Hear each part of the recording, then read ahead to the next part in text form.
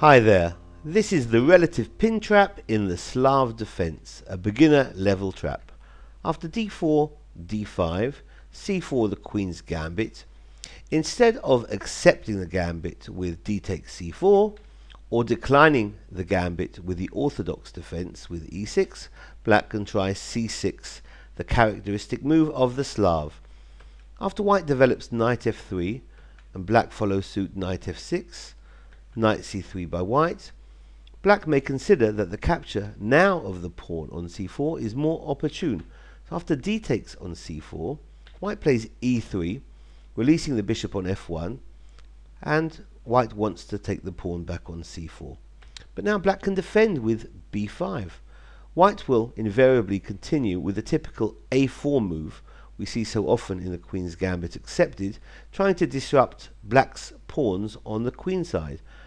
Black can gain time with the move b4 hitting the knight, which drops back to a2 and now hits the pawn on b5. After black defends with a5, the pawn on c4 is now free for recapture. And after bishop takes on c4, black would be advised to play a move like e6. But the move bishop g4 is almost losing. It looks decent, it's pinning the knight on f3, but this is a relative pin. And objectively, white's best move now would be to take the pawn on f7, because after king takes, knight to e5 check, and white is a clear pawn up, black is in a terrible position. But we're going to look at the move knight e5 just to demonstrate the shortcomings of this relative pin. If white gives up the queen with now bishop takes on d1, bishop takes f7 is mate on the move for white.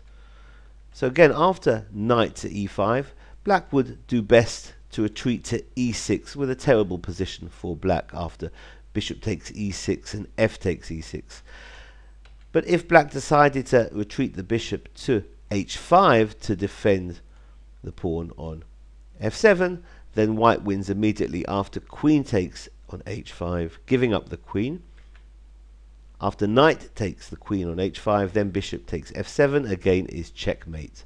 So this has been the relative pin trap in the Slav defense. Thanks for watching. Bye bye.